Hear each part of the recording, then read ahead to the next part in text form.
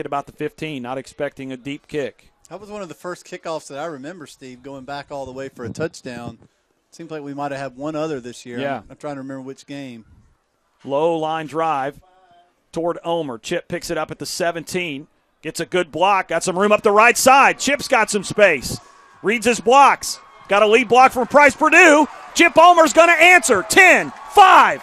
Touchdown. Just like that, Lions back up 2 scores. Wow. I don't know if it was Barrett, but I think it was. He got the kick-out block down here. The kick-out block. He got it off the bounce, went to his left, and credit Wallace Barrett coming over from the deep man position. He absolutely destroyed the outside defender, and then Chip Omer able to cut up out off that block and then break it outside and got a good block on the kicker, and then another.